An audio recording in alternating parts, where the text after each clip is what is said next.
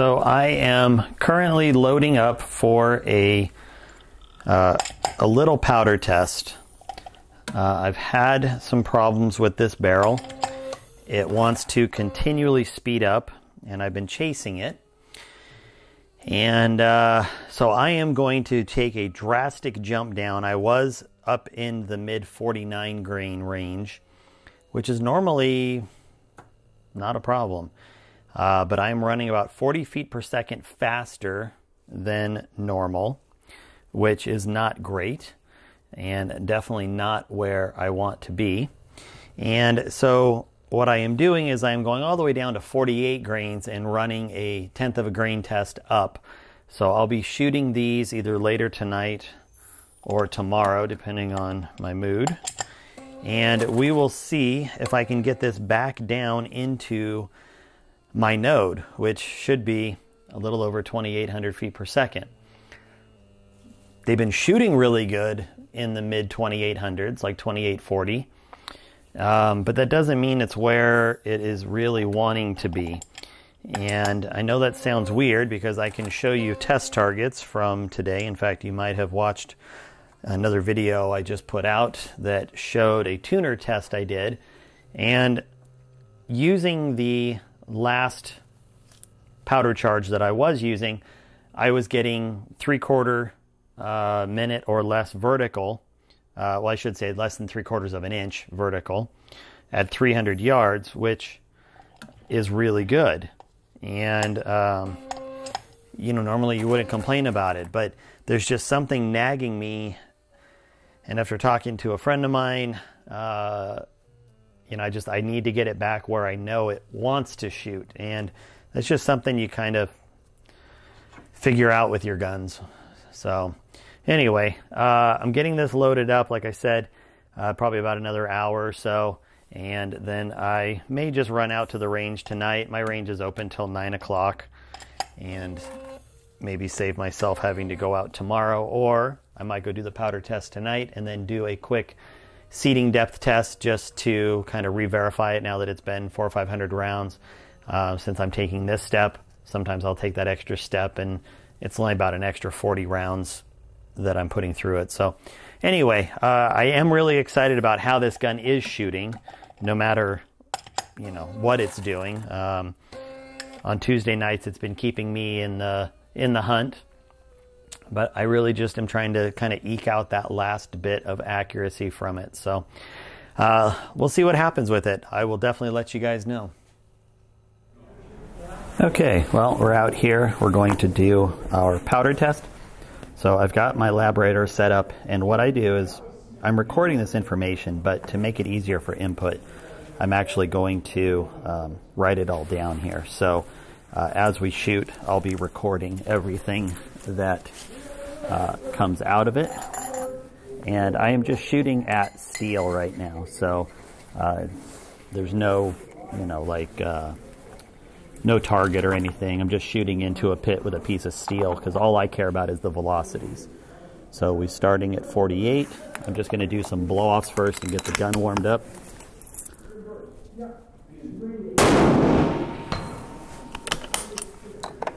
And you may or may not be able to hear the ding of the steel that I'm hitting out there.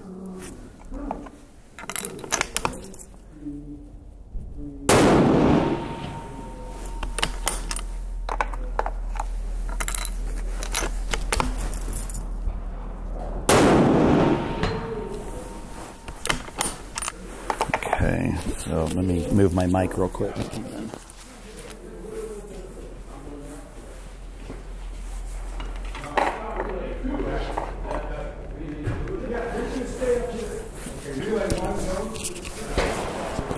Okay, sorry about that. All right, let me get another 1 or 2 shots down the barrel and we'll start up our test here. So that's 5. All right, so here goes 6. All right, so let's start this over. We're going to start a new detail. All right.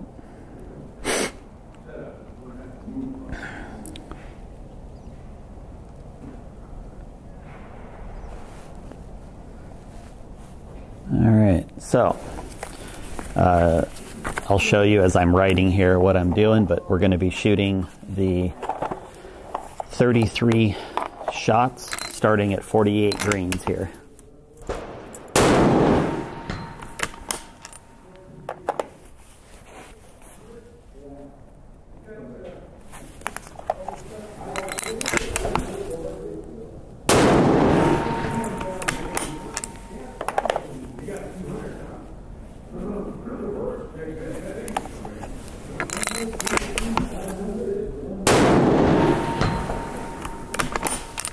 This may not have been broken in enough.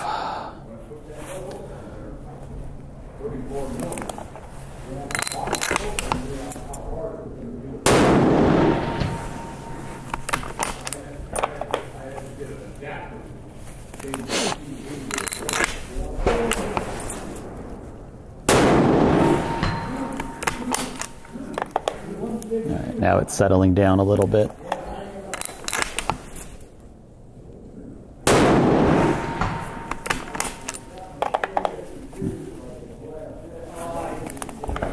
And all I'm doing with this is trying to find a known velocity that I'm looking for, which right here appears to be in that range.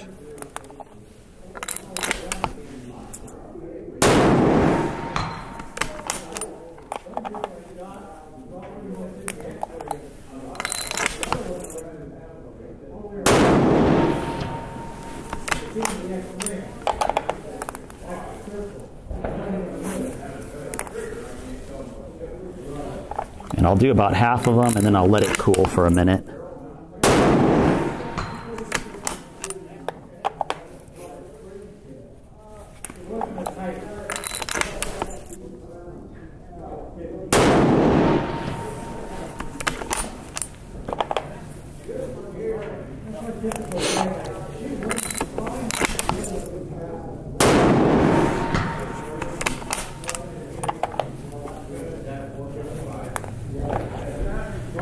Three more, and then we're going to take a quick break.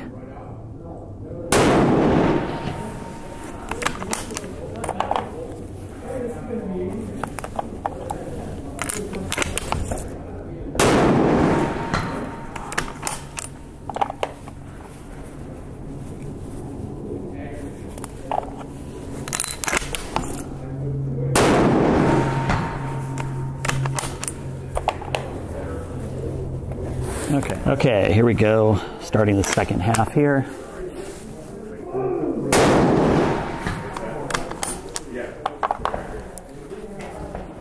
So these are definitely speeding up now.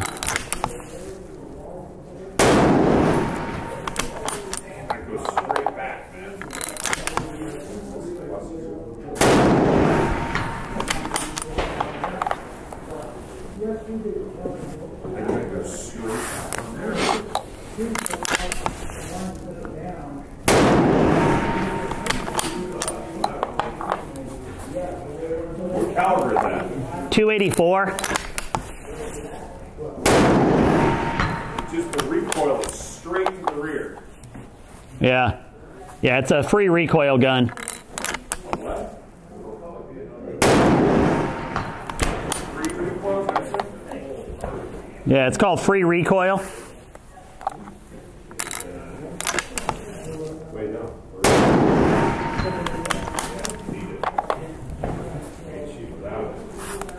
So we are definitely speeding up here.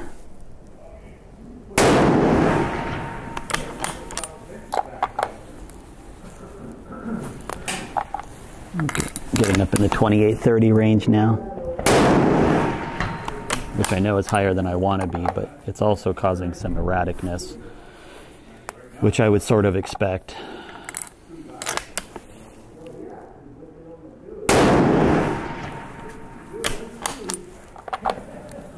Plus it's getting a little hot. So we've only got 7 left to go here.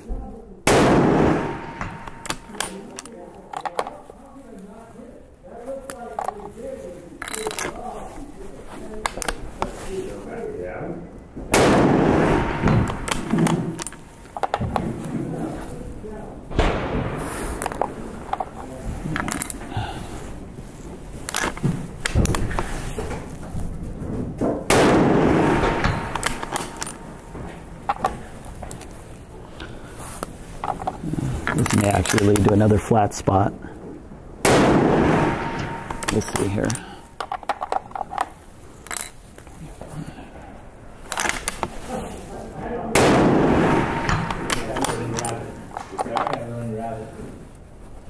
All right, last 3. This is right at 49.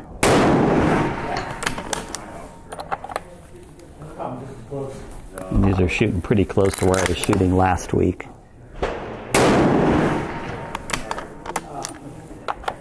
Okay, be back. So at least those speeds are matching up.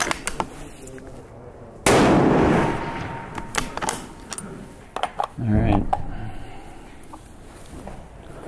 I'll have to pull that one down. I missed it.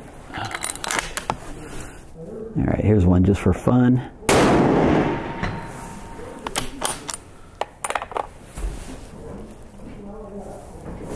All right, that's it. So let's go back and see what it looks like. And this is what the results look like. We have powder charge down the left, shots 1, 2, and 3, and then our averages. Based on my previous data for when I first broke in the barrel around 200, 300 rounds and did all of my load development, I know that the barrel wants to shoot just over 2,800 feet per second.